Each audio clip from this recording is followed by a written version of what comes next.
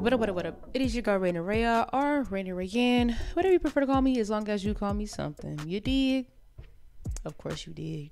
Today's video is going to be about how me learning how to romanticize living actually saved my life. Let's get into it.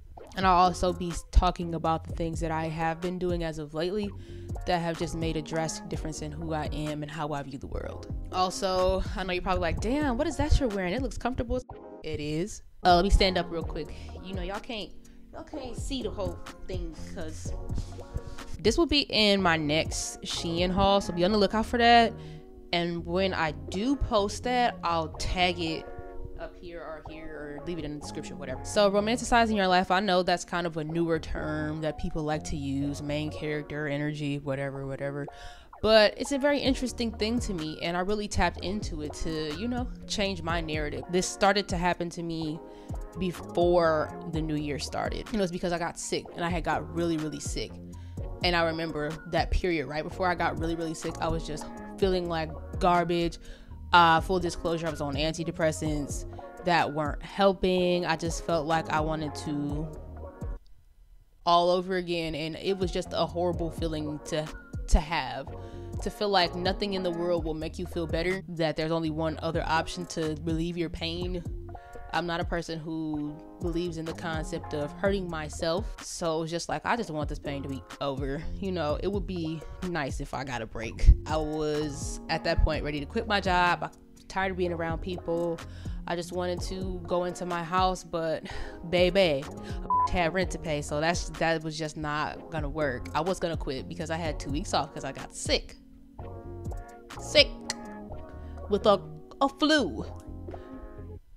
But I started to do these habits, and this was in like December. I started working on these habits because I just felt like I was not in control of my life. My job was just running me wild and down and into the ground. It was destroying my sense of self. It was destroying my sense of power. Everything was just going down the drain for me until I started implementing these things. Now I started watching videos. I believe her name is Alexis. I'll throw her name somewhere on the screen so you know who I'm talking about. I was just watching her videos, and that was the first time that I had felt something positive in a very long time. I don't know if it's just the scenery, the vibe, the voice, but everything about you, girl, is immaculate. And it helped me a lot to be like, okay, maybe I can get out of my funk. A favorite YouTuber of mine that I've really just been watching and watching her grow is Lynette Atkins. She also has a lot of content, I guess, like this as well, with romanticizing your life and, you know, self-help, capitalism, all that good shit. You can find on her page. I'll link her down below too. I started to realize I was feeding myself bull. Like social media, I was on TikTok. I was just feeling a void of feeling like garbage. So I realized my first thing that I needed to do again was to do a social media detox, so to speak. So even though it was super hard because I felt like and I wanted to turn to social media to have something else to think about and distract myself, I put my phone down. I got off social media. You know, I might open my YouTube up every now and then, but my rule was it had to be educational in some sense or something that was positive to make me feel better. And I realized that I started to level out with my emotions a little bit more, because I've attributed the social media binging to a lot of the feelings of nothingness that I had, of bad. And then I started to listen to music that made me feel like that. Yes, it was ghetto music. Yes, whatever. I have a whole playlist that's called Bad 2022. Like Megan Thee Stallion, like predominantly it's a Megan Thee Stallion playlist because she makes me feel powerful. She makes me feel like I'm on top of the food chain, you know? And sometimes you need to feel that way. Even if you're not on top of the food chain, you need to listen to stuff that make you feel like that so that you can manifest that into your reality. And you start walking that way. You start talking that way. You start breathing that way. You start thinking that way. And then other people will start to view you that way. 2022 hit. I'm like, okay, I'm in that. So once I started to feel a little bit better is when I started to implement things. Like, for example, and I keep looking over here because my list is over here. So I have about maybe 14 affirmations, typed it up, and I printed it out, put it on my wall so I can see it, right? Also, I did a vision board. I'll probably link that video somewhere over here that how I did my vision board and how my wall is behind me.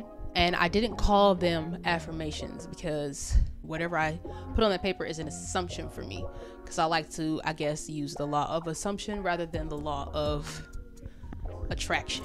I don't want to attract it. I assume it's mine, so it's mine. The next thing I did was I went to a crystal shop. Oh no, crystal shop. Oh, I know some of y'all right now are just screaming and riffing. Oh, it's so demonic. Get off my video if you gonna be doing all that. This is not the video for you. Okay, I think my crystals are pretty. I went to this place called Soultopia, and oh my god, the vibe was immaculate. You get to feel around, see what crystals are for you, which ones aren't. Some are really good for manifestation, some are really good for healing hurt, love. And this is scientifically proven. It's not just on a spiritual level. This is science. It's backed by science. How can you argue with science? I'm like, wow, I'm really putting in a lot of effort, because those crystals were not cheap. There were some cheap ones there, but they weren't the ones that was calling me. The ones that was calling me was the more expensive ones. So I also have a geode, a citrine geode.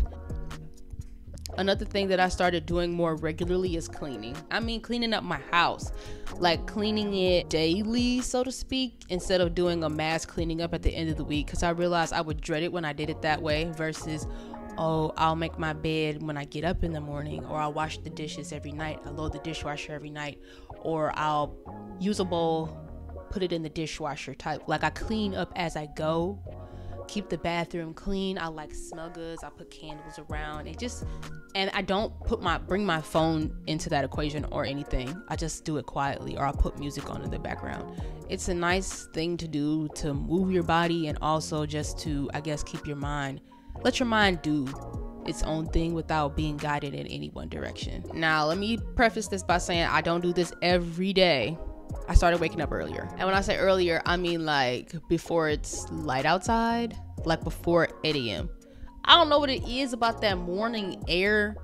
It just hit different when you're the first person up in the house, when you're the first person up in general, like you're up. The early bird catches the worm, and they weren't lying about that. It just is a peace. When you wake up, you can really take the day while the city and everybody is still asleep. And that ties into the same thing. Like I wake up early in the morning and I put my phone on do not disturb, because those few moments in the beginning of the day is so precious to me. Don't call me, don't text me, don't talk to me until I've taken time to myself and I've eaten breakfast. Why are you giving the first of your day to everybody else? That shows how important you view yourself. If you're giving the first of your day to everybody else, and now you're sitting here wondering why you all grumpy and tired, because you didn't gave all your energy on everybody else instead of pouring into yourself so you can prepare yourself to deal with other people. And when I tell you, I don't know, it just got me waking up smiling every morning. I have a whole morning routine. I come over here, wake up, I don't know if you can see past these books, but got a candle going. I put on some instrumental. They're neo soul beats. You can find them on YouTube, and you can also find them on Spotify. Neo soul beats. I put that on in the morning. I write about how I'm feeling for the day. I read my assumptions, and I start my day. I make my breakfast in the morning. I make something nice that's gonna taste good and actually fill me up, so I'm not hungry in an hour. Wake up early, give yourself the first of the day and the last of your day. You shouldn't be on the phone. Well, I can't say that. You shouldn't be giving the very last of your day to somebody else either. I also started back working again. In the sense of romanticizing my life, I need to have income to supply the life that I want. I'm not gonna be, if I'm broke and jobless, I'm not gonna be out here waking up at 5 a.m. in the morning and eating food and lighting candles. I can't afford candles no more. I can't afford to eat. So I took my ass to work. I went back with a much better attitude, and I started watching the people and my coworkers who I allowed myself to be exposed to. I stopped talking so much at work. I stopped sharing energy with people at work so much. They complain, honey. They complain. Oh, I'm not doing this. I'm not getting this. I'm not making money. I'm not doing that. And it's so easy to fall into the temptation, because it's like, girl, sing. But it's like, oh, we're romanticizing our life. And as the main character, you don't talk about how broke you are. You don't talk about how many hours you get or don't get. You're the protagonist. You speak yourself up. Oh, Okay, you ain't making money. That's sad for you, but I'm finna make some money before I leave here. Or I'm having a great day. I can't speak for y'all. Or that if the day is not going great, it's turning around. I'm not saying don't feel your negative. Feel your negative, but I'm saying don't hang around a bunch of negative Nancy's. That shit gets tiring and it just sounds gross. You don't want to be that person. I start getting up and getting dressed. Like, you see the fit. Okay, maybe you don't see the fit, but I start waking up and putting on stuff that make me feel good, stuff that make me smell good. Earrings, jewelry, get my nails. Okay, I didn't get my nails done. I did my nails. You know, put your hair on, swoop-de-doop the sides. Look good. When you look good, you feel good. When you feel good and you look good, you do good. Now, I don't do it every day. That's unrealistic for me. I don't know if it's realistic for y'all, but I start getting up and start wearing cuter things. When I go out, I make sure I look good. I don't have to worry about bumping into somebody at the grocery store that wouldn't even recognize me if I went outside look like a bum. If I run into anybody, they could be like, damn, you look great, you have a glow. And I'm like, I put in the work. I have a bathing / showering, cleaning my ass ritual. And this isn't something I do every day. This particular ritual, like, obviously you get in the shower, you wash your ass, you get clean, you put some lotion on. And if you don't put on lotion, what is wrong with you? You like the feeling of rubbing your elbows together and starting a fire? Gotcha. So what I'll do is I have a silk robe. I put the silk robe on, and I have these slippers that feel so good on my feet. So I put on these slippers. I'm not gonna go too much into detail. I have a color changing light. I bring it in the bathroom. I have my smell goods ready. I have a nice hot steamy shower. I bring my music. It's a party. I shave up good. I don't really grow a lot of hair on like my arms and legs. I've never actually shaved my arms and legs, but like, you know, everywhere else that grows hair, I get rid of the hair. And I make sure I feel good getting out of the shower. I take the party into the bedroom. I do some journaling and I tap out and go to bed. So get you a nice shower ritual. Like I need the bathroom on lock for at least an hour and a half. I don't care how y'all feel about it. Bah. Reading books. Oh my God. Reading books has romanticized my life so much because it's allowed me to take in a lot of information and make me feel powerful and makes me feel more intelligent. I have a few books back here. And also this is adult stuff, so I don't know, reading certain books romanticizes my life for me to learn more about my body as a woman and the power that I hold, and also just stuff in general. So this book is from Lou Paget. It could be Paget or Paget, Lou Paget, and it's called Read the Book. This one is How to Stop Worrying and Start Living, and this is from Dale Carnegie. This one is from Robert Greene. It is The 48 Laws of Power. I don't know if y'all have heard of this book, but get it. I feel like for me, this isn't a book for me to use to be manipulative. It's just for me to be able to look out for me being manipulated, because I absolutely hate the idea of being played. And then this one, I talked about this one in a previous video. This is from Regina Thomas Hauer, and this book, I don't know, it just woke something up in me like, wow, she is really power. Stick it to the man, you know. But I've been reading a lot of books that help me feel better about myself, help me realize the potential and power that I have. And that just, yeah. But I have one more thing that I like to do and I've been working on, and that is shadow work and self-love prompts. It's literally from this website. I'll drop that down below too, where I have literally prompts that help me work on my shadow self and also self-love. I'll do the self-love in the morning and I'll do the shadow prompts at night before I go to bed. And I don't do this every night, but I might do this for like a week or so out of the month, just to help me reflect and keep growing on myself and working on my inner child and a lot of pain that I've not worked through. Or just help me figure out who the fuck I am. Like, why do I get so mad when people ask me for my cookies? Not my cookie, but like literally like somebody wants to have some of my food. Why do I get so angry when people ask me? Oh yeah, it's because that one time when I was a child, I was bullied into giving all of my cookies away every day for like a year. You know, just some like that. Hold on, let me show you the two books that I use. For my shadow work, this is the notebook that I use. Self-love, I have this notebook. I forget who. Let me see if it's still in here. I don't know. It's from, I think, Thomas and Coco, I think is who made it. But this black owned, y'all. If I can find the link, I bought this in Target. No, I didn't buy this in Target. I bought this in TJ Maxx. If I can find the link for this, I'm gonna drop it down below. It's black owned, so I want y'all to go support them. I'm not saying nobody else don't deserve no support, because y'all take some shit and run with it. But I'm black, so I want to support black owned things. So this is a black and beautiful notebook, and I don't know, it just makes me feel good. The inside is purple, and it's just so cute, you know. Yeah, those are the things that I've started to implement, and they've literally just made me a different person. I don't think that I've really went a whole consecutive day without smiling, because I've implemented these things and they just make me feel so good. And I know y'all like, that's it? Yeah, that's it.